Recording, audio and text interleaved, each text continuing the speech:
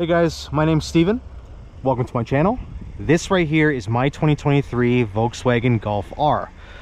I'll give you a little walk around tour, trim level, color, what I like about it, what I don't like about it, why I chose this over some of its competitors, what vehicles I came from, etc, etc. But first, what I intend to do with this channel, I really don't know. Just have some fun with it. Point of view driving videos, any modifications I do to this vehicle, I'll include you guys in on that as well. And I'm just hoping that you guys have just as much fun watching the videos I create as I have creating them. So let's go. 2023 Volkswagen Golf R. This is finished in pure white. It has a DSG transmission, more on that in a moment.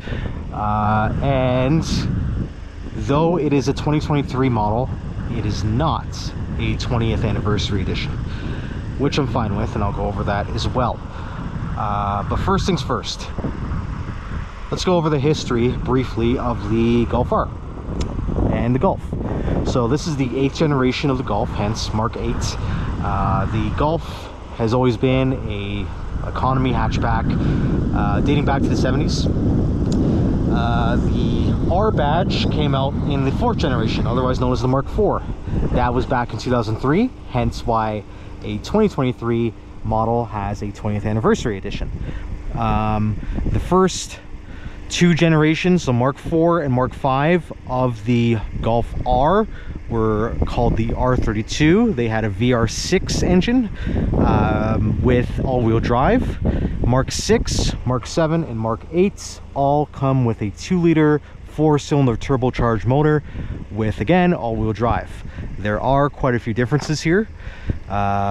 This latest model has the 4th generation of the EA888 iron block forged crankshaft 4-cylinder turbo. It is overbuilt, responds tremendously well to bolt-ons and software tunes, and they're known to hold quite a bit of power. Relative to what it is, it's a 2-liter turbo. Because they're all-wheel drive, they tend to launch very well. They've made some key differences to the all-wheel drive system in the Mark 8. Whereas before it was a Haldex unit, or Haldex version of all-wheel drive, it would be front-wheel drive most of the time. Whenever it detected slip or needed to send power to the rear, it would send 50 or up to 50% to the rear, and that's it.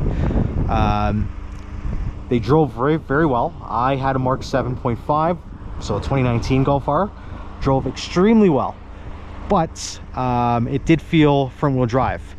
Don't get me wrong, so does this, but just not quite as much. It's a lot happier in corners because it has what's called a Magna rear differential now. So same thing, front biased, but it sends 50% to the rear when needed, and of that 50%, it could send 100% of the available torque to either left or right rear wheel.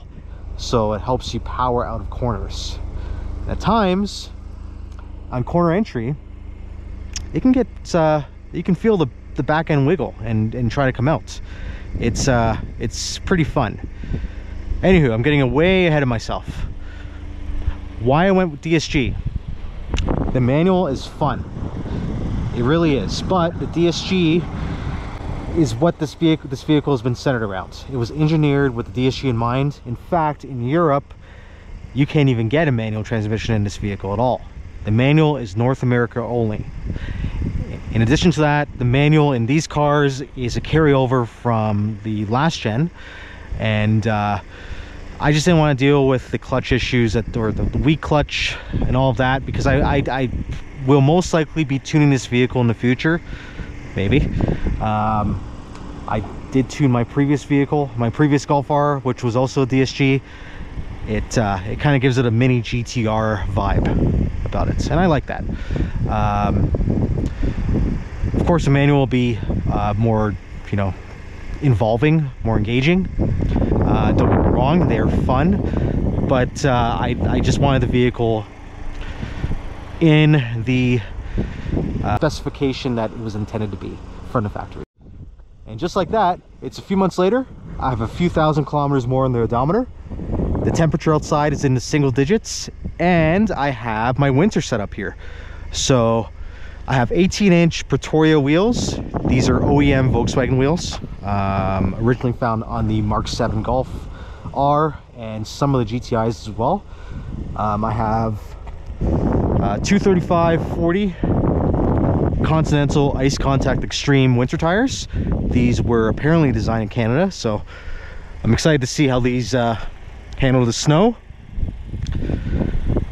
And I'm also excited to see how this vehicle handles the snow. I mean, it has a new rear differential now. It's pretty fun, I have to say. It's a totally different experience from the Mark 7.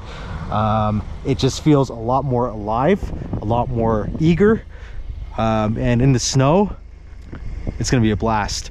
It even has a dedicated mode, a driving mode, which I'll get to in a moment, called drift mode. And that's what really keeps that rear diff working. So we'll see how that goes. Carrying on with my walk around tour. I'm not going to show you the back end right now, or you know what, let's go ahead and do it. So sorry for the mess, got a few belongings here in my winter coat, but back here, both seats are, you know, pulled back quite a bit. However, there is ample room for I would say 2 adults. Seats back here are heated, and you have your own dedicated climate control, so it's tri-zone. Try to find that in any comparable vehicle. You can't. You have USB-Cs down below and AC vents.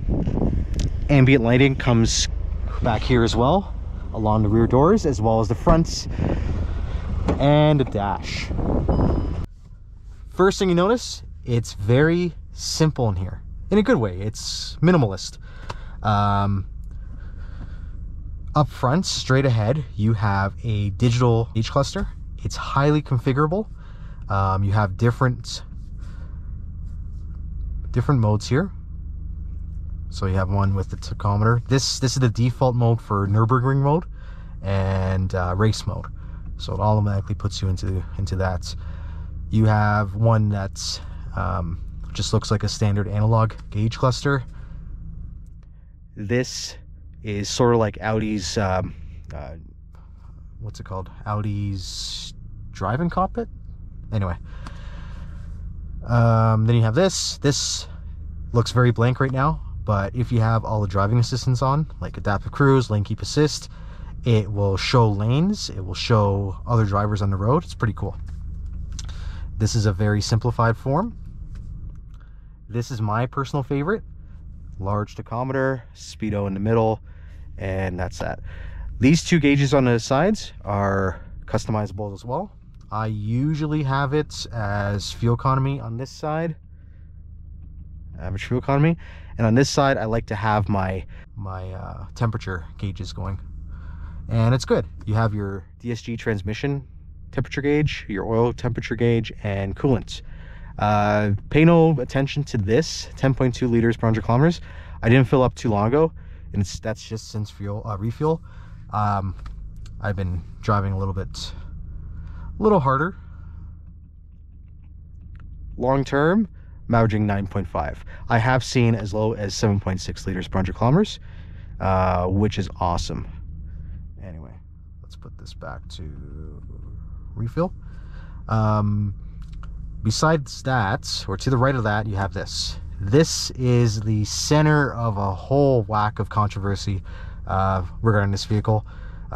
This, in addition to the lack of buttons in here, as an owner, I gotta say it's not that bad. And of course I'm gonna say that I own this vehicle, but you do get used to it.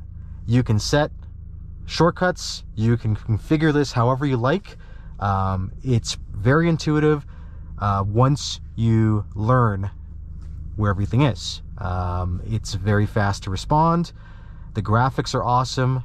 The displays are nice and bright. You get a ton of information here. You can configure everything. You can reorder all these different icons. You can configure this screen to choose what it displays. Same with this. Yeah, You can add extra pages as well. The climate control you have, so you have these right here, and you have your volume control right here. If you hit this, there you go. There's your climate controls. On, fan speed, right? Different modes. You can also use the voice command. I never use it.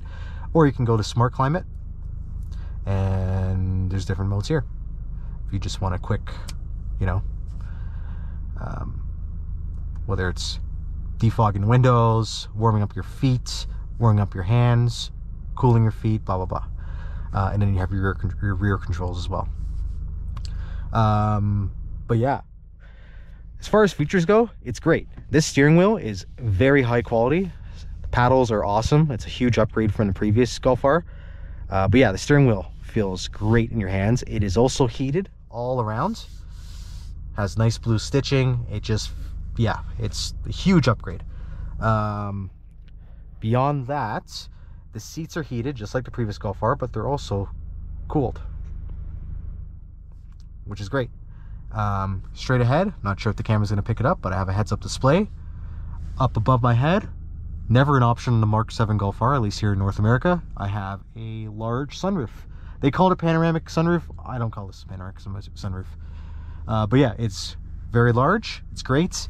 What else can I tell you? Yeah, wireless charger down here, USB-C's over here. Yeah. Let's get driving. Oh yeah, audio system. It has a 9-speaker, I believe, Harman Kardon audio system. I think it's a very clear. The bass was a little bit lacking, so I ended up installing the subwoofer back there. It's a JL Audio 10W6 in a sealed enclosure. But yeah, you like as far as mids and highs, it's great.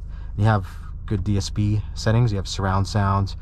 You can focus the sound amongst all the drivers, or just the two fronts, or just the driver itself.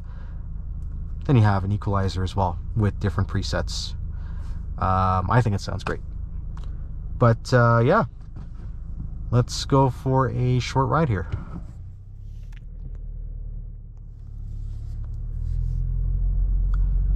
So right now, I should probably show you this.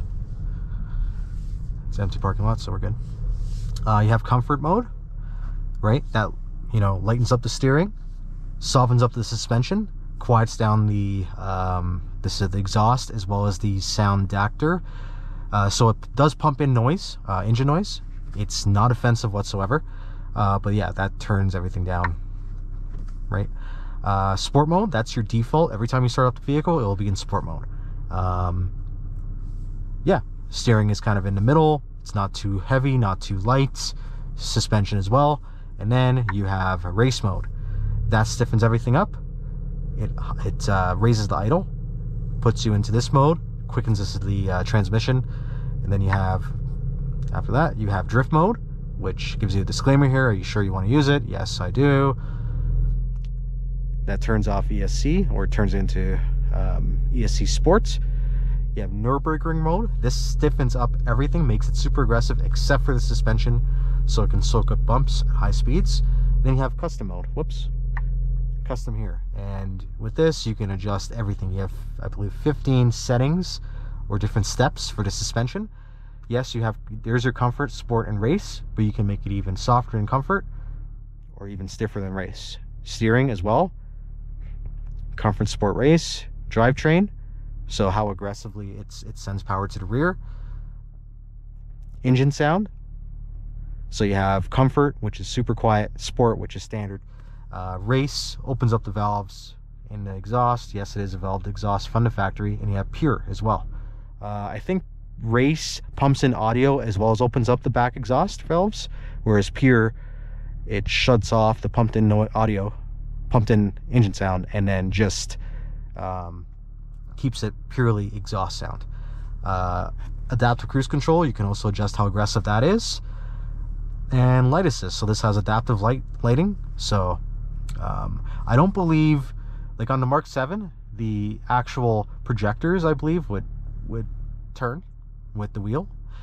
With this, it's full LED lighting up front, so I think it just, I don't know, it does some crazy magic, but it works awesome.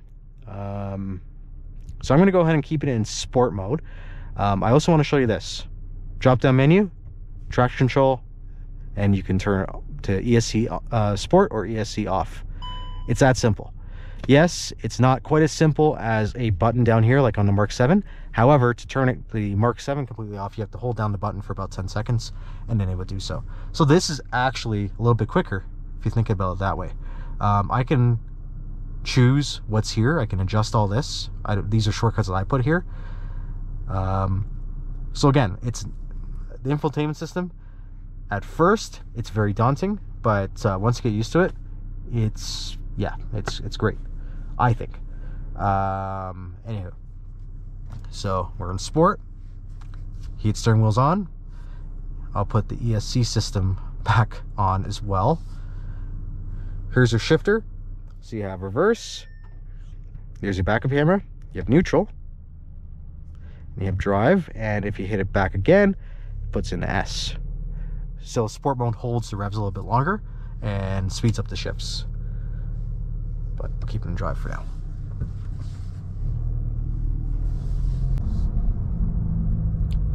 So I've been living with this vehicle for, let's see, it's November, maybe 6 months now. Wow, time flies. I have just over 11,000 kilometers on it. And it's been great. No issues whatsoever, knock on wood. Yeah, I haven't done any mods aside from the subwoofer in the back and the intake under the hood. I am planning on tuning this when a tune becomes available. I should probably clarify a bit. There are ECU tunes, so engine tunes, available for this vehicle, but 2023s and some late 2022s as well, and this would also apply to 24s. With the DSG transmission, the software is still locked, so tuners are still working to unlock it and therefore enable you to tune that as well. So right now the engine tunes that are available for this are limited by torque. So it's a low torque file. Once they unlock the transmission tunes, you'll get your full-blown power and capability. But yeah, that's a huge limiting factor at the moment in the tuning world for Mark 8s. So this is a type of car where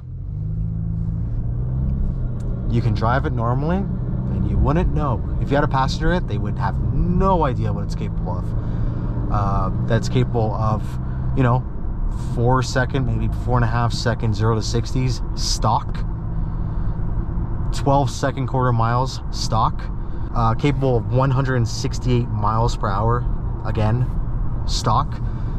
It's crazy. In a hatchback like this. As far as other features go, it has adaptive cruise, it's got blind spot monitoring, it's got forward collision warning, and emergency braking, it's got a backup camera, it's got lane keep assist. Yeah. Parking sensors front and rear. I think it heard me. Parking sensors front and rear. That might be a little bit dirt on the front sensor. It even has parallel and perpendicular parking assist. I've never used it. Personally, I don't trust it in any vehicle whatsoever. Just a little bit too far gone for me, but these are features you're not going to find on some of the competitors, or any of the competitors, direct competitors. I'm talking hatchbacks, hot hatches. Most obvious competitors to this: Honda Civic Type R, Acura Integra Type S, the Toyota GR Corolla. Okay, so that Honda and Acura, didn't really consider them. I've driven the old generation Civic Type R, the FK8. I thought it was awesome, but I mean, the winter time, yes, you can get around with winter tires on the fronts, but you're not gonna have fun in the winter. And here in Calgary, 6 months out of the year, it's cold, it's snowy, so that was a no-go. The Integra Type S, I was hoping that would come with all-wheel drive, but it just seems to be a Civic Type R with the edges rounded off a little bit, so that was a no-go. Neither of those are going to be as feature rich as this. They're not going to be as usable on a daily basis. They're gonna have, if you're looking for a manual transmission, I can almost guarantee you the 6-speed manual, and those are going to be superior to what Volkswagen puts in these. But those don't have a dual clutch or automatic option. I was open to manual, like I mentioned, but yeah, I think these cars are meant to have the DSG. If it was a GTI, if I was buying a GTI, I'd probably get a manual. But this car was designed from the ground up with the DSG, so there we are. Anyway, and then the GR Corolla, another fun car, but that's going to be nowhere near as refined as this. It's not going to have any of the features. The room inside is not going to be, it's not going to be as roomy. They're not as efficient with the room. The cargo area on those, it's a lot tinier than this. The comfort, the noise levels, everything, it's just a totally different ball game.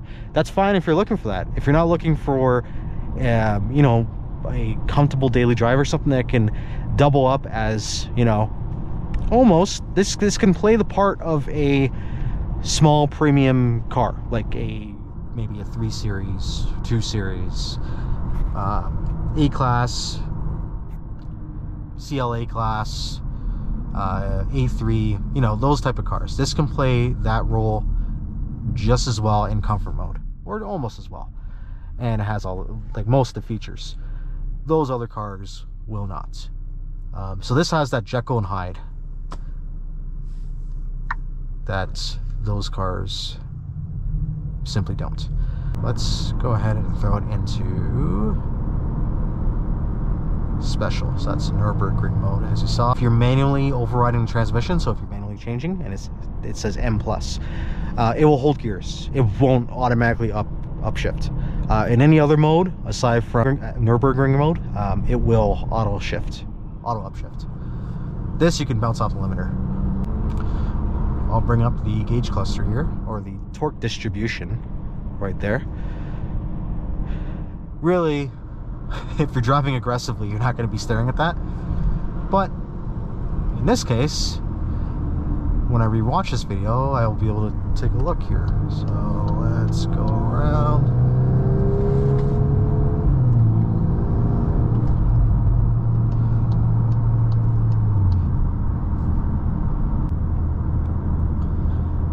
As far as speed goes, this is just about as quick as my Stage 1 Plus Mark 7.5 Golf R was.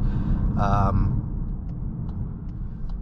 have to do a little bit of testing, a little bit more testing, but at a higher density altitude, so DA, with my Draggy, which is located right here in this perfectly sized slot, I've gotten similar acceleration results. So that's pretty impressive. So in addition to getting a Stage 1 tune, I'll probably do the same thing, Stage 1 Plus. So Stage 1 Plus just means 93 octane. I'll probably be going with Unitronic, just like my last Golf R. Just a big name, great reputation. In my experience, great customer service as well. Yeah, I'll probably be doing that. Stage 1 Plus ECU tune, Stage 1 TCU tune. I'm gonna try to find somewhere where I can do a little pull. No one around. And maybe, just maybe, if I find the right spot, I can show you launch control.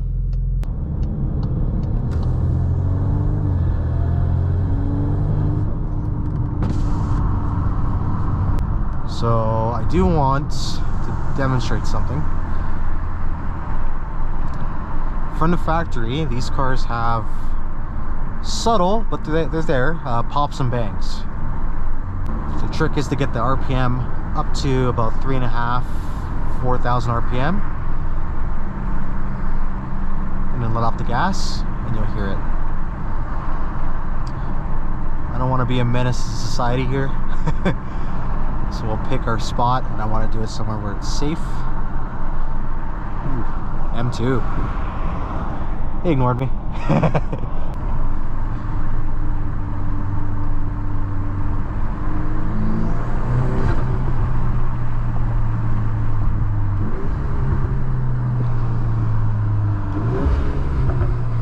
Not sure if the camera's picking it up.